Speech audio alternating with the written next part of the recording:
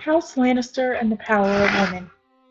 It wasn't until recently that a woman could hold a position of power. Now, it is common to see women with high-class jobs, easily intimidating the people below them. However, the way they use it differs from woman to woman. Power can be abused, regardless of gender, and such abuse can result in a completely different turnout than expected. Some of the best examples of powerful women actually come from famous literature.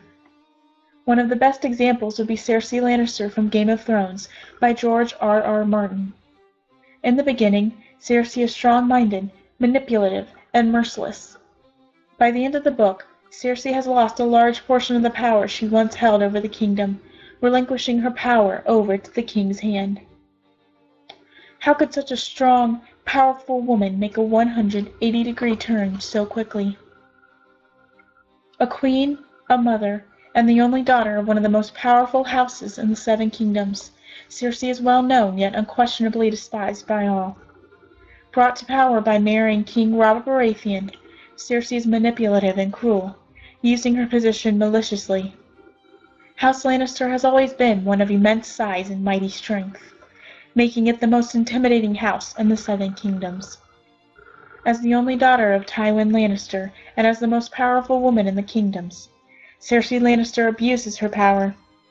Had she been less power-hungry, the story may have ended differently, but this is not the case. Cersei is driven by the need to protect her young because the Seven Kingdoms is not a safe place for children, especially when commoners are constantly plotting to remove the future heirs permanently. Cersei does what she wants, abusing the power given to her.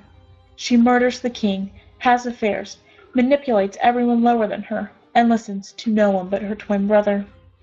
Most women are described as manipulative and at times ignorant, but rarely do such traits cause a completely different turnout than in Game of Thrones.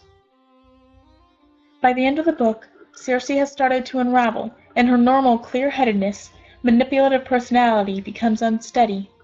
She slips up and makes mistakes that changes the outcome of the story.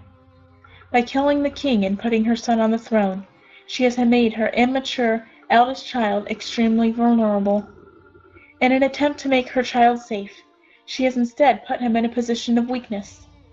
Cersei was too wrapped up in what she could do with her power that she didn't think of the consequences. Such a mistake supports the fact that people get power-hungry and, in result, things that were supposed to end perfectly end unfavorably.